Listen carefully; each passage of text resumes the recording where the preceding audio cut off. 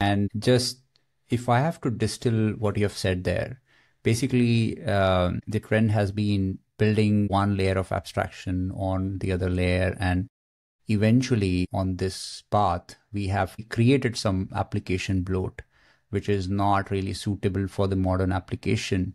And besides being just not suitable, it's also costly. It also is insecure because it increases the surface area, and it's slow, right?